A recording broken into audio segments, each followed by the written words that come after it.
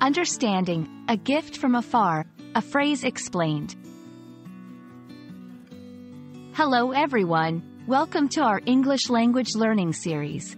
Today, we're going to explore the meaning and usage of the phrase, a gift from afar. This phrase has a poetic and heartwarming touch to it, and understanding its nuances can add depth to your English communication.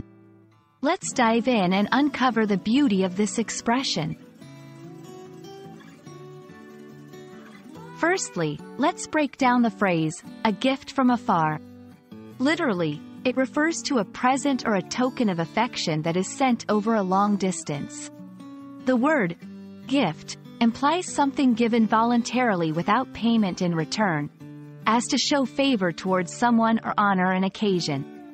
The term, afar, indicates a considerable distance, suggesting that the sender and the receiver are not in the same geographical location. It conjures up images of a thoughtful gesture bridging the miles. Moving beyond the literal interpretation, a gift from afar also carries symbolic and emotional weight. It often symbolizes love, care, and thoughtfulness. When someone takes the effort to send a gift across a long distance, it signifies their desire to maintain a connection despite physical separation. It's a way of saying, you're in my thoughts, even though we're miles apart. This phrase can evoke feelings of warmth, appreciation, and a sense of being valued. In everyday English, you might use this phrase in various contexts. It could be a physical gift, like a package or a letter, or even a metaphorical one, such as news or a message.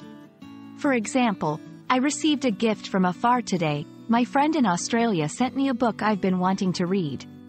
The email from my old teacher was like a gift from afar, full of wise advice and encouragement.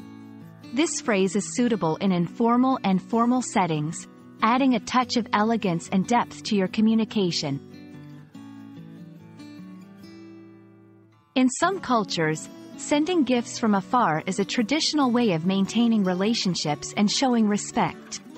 It's also a common theme in literature and poetry, symbolizing longing, affection, and the bridging of distances through emotional bonds.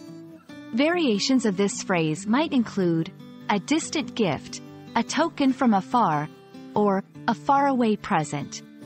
Each carries a similar sentiment but may be used to suit different contexts or stylistic preferences.